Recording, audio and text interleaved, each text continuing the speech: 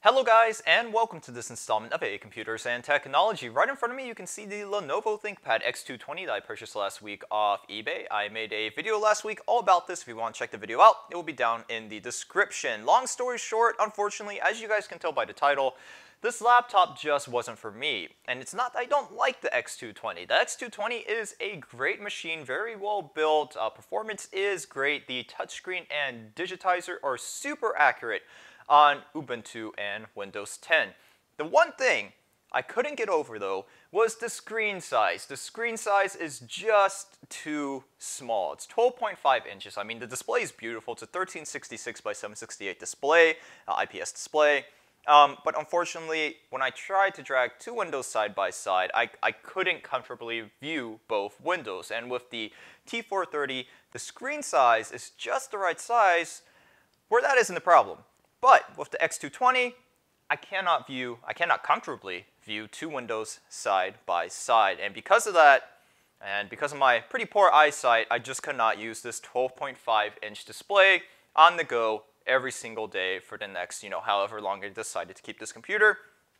So instead of using this, I decided it's time to give my mom a little upgrade. So this Latitude 2120 is what my mom has been using for, I believe, the past year. I also made a overview video on this last year.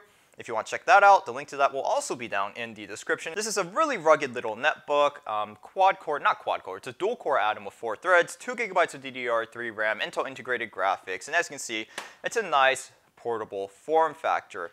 Speaking of screen size, though, my mom has been complaining that the screen is a little bit too small on this netbook.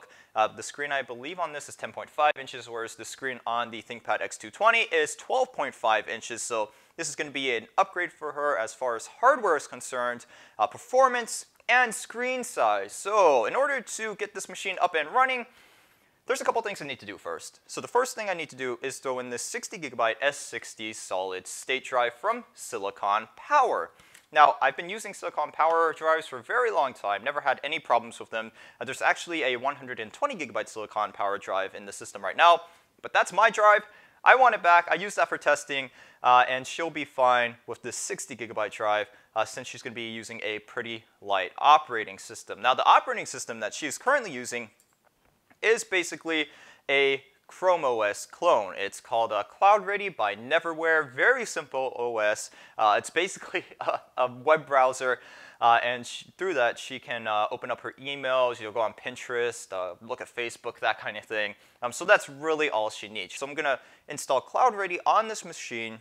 We're going to leave it in its stock configuration with a dual-core 2nd Gen i5 and 4 gigs of RAM. I mean, this machine has 2 gigs of RAM, and 4 gigs of RAM is really all she's going to need. Also, I found out that the battery life with the battery that came with the laptop is actually okay. I'm getting about 3 hours of battery life out of the used battery, so I'm just going to stick with that. I mean, there's no point in replacing the battery. She mainly just uses these laptops around the house, so she only needs, like an hour or so of battery life. Okay, so I successfully installed that S60 solid state drive, and now I'm just booting off a flash drive, which I have a Cloudready image on. This is really easy to set up. They actually have a installer that you can just download, run, and then it will install Cloudready to a USB flash drive for you, and then you just boot up into Cloudready, select your boot device, and come on. Any second now. We are using USB 2.0, so it's going to be a little sluggish right now, but it should give us a live environment, and from there we can proceed with the install process. And here we are, an X220T plus an instance of Cloudready and a 60 GB solid state drive makes the perfect laptop for my mom. Now, I knew I would probably run into an issue with either the touchscreen or the digitizer, and guess what? I did.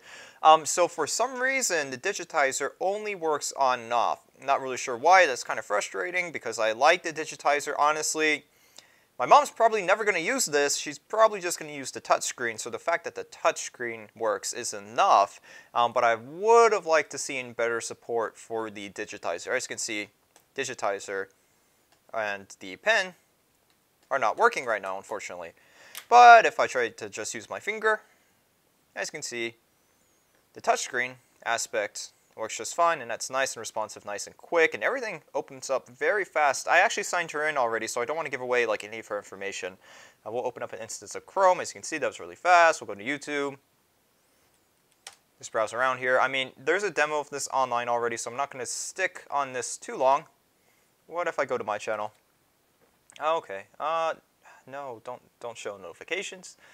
So AA, I just want to give you guys a general sense of system performance. So we'll navigate to my channel, play back one of the videos. I mean, as you can see, web browsing is very quick on this machine.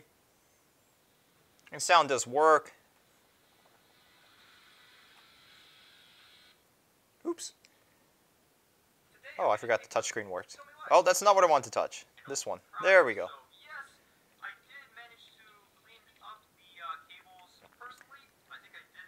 So there we go. This laptop is ready to go. Ready to hand it over to my mom. I'm not actually going to show that because for some reason, when I did a similar thing with Scott. It was Scott a while ago. I gave him a T60, and a lot of people got angry that I actually showed the moment where I gave him the laptop. For some reason, they thought it was kind of showy, like I was showing off. So I don't want to do that with my mom because I don't want to have to deal with all those comments again. So yes, this will be going to my mother. No, I'm not going to actually show the transition, but the Latitude 2120 is sitting over there, along with my 120 gigabyte solid state drive. And that is ready to be sold on eBay because I have absolutely no use to it. So this machine's ready to go. All around, easy upgrade. Really, really nice machine for my mom. As I said in my last video about this X220T, I mean, this thing looks brand new. If the camera would focus on it. There we go. As you can see, not a scratch or mark inside this laptop. There's one tiny scratch on the top right here.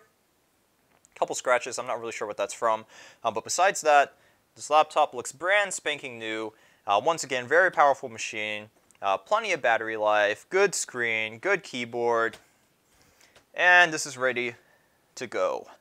So that's going to be about it for this video, guys. If you have any questions, comments, or concerns, you can go ahead and post a comment down in the comment section. If you want to support me, you can use my Amazon or eBay affiliate links. Those links will also be in the description.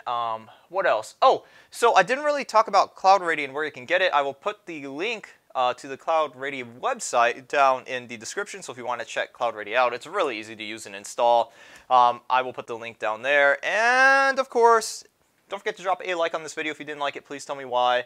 Don't forget to subscribe to the YouTube channel if you haven't already.